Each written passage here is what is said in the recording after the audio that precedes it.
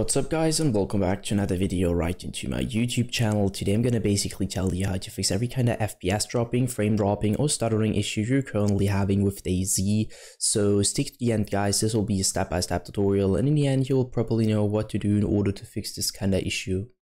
Before we start right into the video, I just want to let you guys know that I would really appreciate it if you would just leave a like, a comment or a subscription right into my YouTube channel. It would really make my day and help me out as a little YouTuber as I am.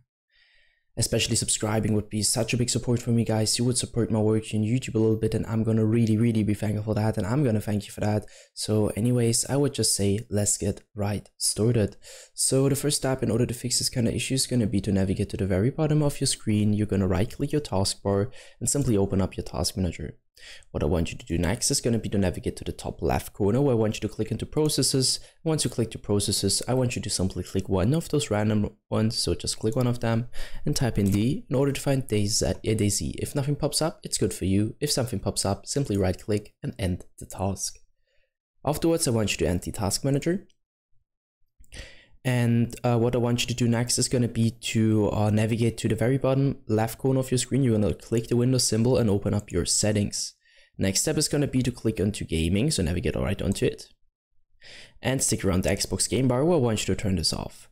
Once this is turned off, you can go along and go to captures, where obviously I want you to turn the captures off, because go to background recording, go to recording the background while I'm playing a game and turn this off, because background recording with Windows doesn't really make any sense and it's impacting your performance really bad, so don't want that.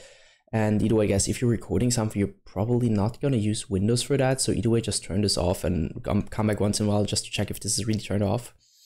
Next step is going to be to click into game mode, and what I want you to do here is going to be to, I can't really tell you to, you need to check it for yourself. You can't really tell you to turn this off or on. You need to check it for your system specifically, and just stick with the setting which is working better.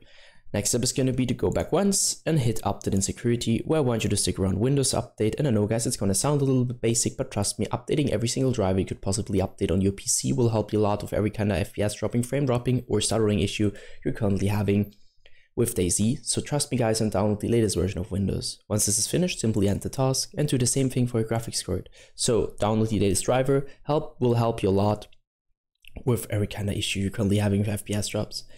Yeah guys, that's it for the video. I hope that I could actually help you out with this one. If it was like that, just leave a like, a comment or a subscription. I'm gonna really be thankful for that. And yeah, I'm really sorry if I couldn't help you, but I'm just trying to do my best in order to help you out.